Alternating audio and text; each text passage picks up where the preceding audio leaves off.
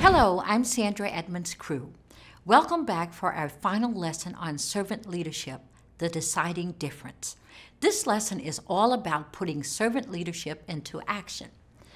Some might say that servant leadership is an ideal form and putting it into action can be quite difficult. Another way of thinking about this is to examine the consequences of not valuing followers and excluding them from key decision-making roles. By listening to the individuals, you show you are approachable and in turn encourage others in your organization to be the same. By getting to know individuals, you get a clear and deep understanding of the inner workings of your organization. From this comes understanding about what needs to be fixed and what talents each individual has that can be applied to the solution. When you clearly communicate what needs to be done and by whom, you initiate collaboration by a group, which results in teamwork. The team delivers the solution, and the resulting outcome is shared by the team. Establishing this type of work environment builds a workforce that is loyal to the organization and its servant leaders, helping to transform the organization, even in small ways, into something better than what previously had existed. Implementing servant leadership requires that you stay introspective, recognize your own strengths and weaknesses. Additionally, it may be necessary to upend the traditional leadership pyramid that limits information that filters to the top.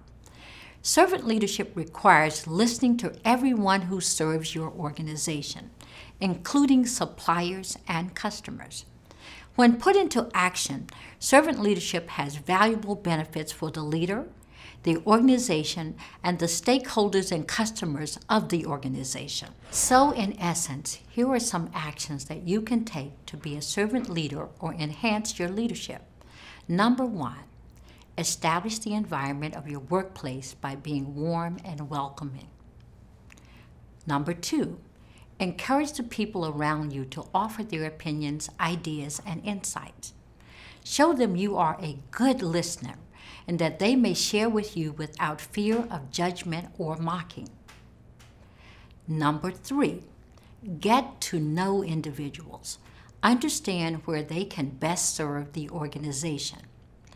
Number 4, communicate clearly and avoid confusion about roles and responsibilities.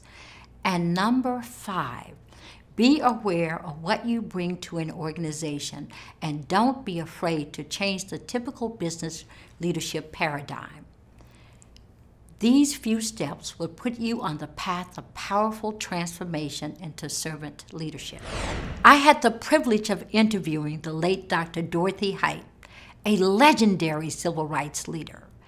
I'll close with her words about servant leadership. To move forward, we have to look at the world as it is becoming, rather than how it has been. The move from traditional leadership to servant leadership symbolizes this shift. Servant leadership recognizes that not only does no one stand alone, but it is how we relate to each other and how well we work together that will make the deciding difference. Thank you for joining me. Good luck. Go to yali.state.gov for more information and resources related to this course.